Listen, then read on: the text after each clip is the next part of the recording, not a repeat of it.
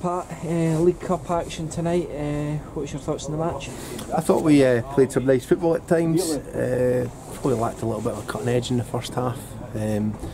Pitch was, it was the same for both teams. It was a bit wobbly, obviously. But I thought we tried to play. I thought we played some nice football at times. We lose a sloppy goal first 25 minutes. Thought it was kind of quite an even game. They scored. From their perspective, a good goal, but from our perspective, I think the cross comes in a little bit too easy, and then just man's free at the back post, gets a free header, and then after that, probably until the next goal in 37 minutes, they were on top. Their second goal, I think from what I've seen, it we ricochet or a deflection and falls right into the lad's path, and he just stroked away with a good finish.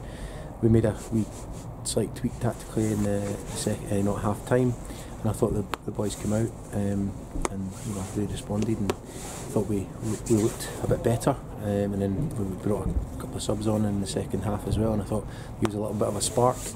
But all in all, we whilst I was really pleased with the effort and the boys' commitment and their continued belief in themselves that they're good football players and they can pass the ball, I was pleased with that aspect. Not pleased with the result, obviously. But yeah, all in all, it was a bit frustrated, to be honest. Are you glad to take the opportunity to change up the team a wee bit, have a look at players that haven't featured too much recently? Yeah, I think obviously we've had a bit of a change with some of the lads leaving us. We brought a couple of boys in. Obviously Dylan comes in tonight and makes his debut. I thought he on over the piece, I think he you can see how comfortably he is in the ball. He did really well at times on the ball. And then it was obviously an opportunity to give some other lads a run out, because I think they've deserved it with their training performances.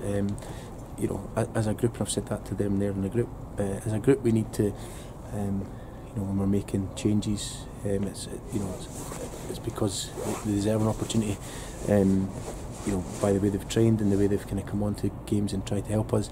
And I said that regardless of what the team is on Saturday, we'll be looking to the bench, and you've seen that with our last home game. It was the lads that were on the bench that came on and made an impact.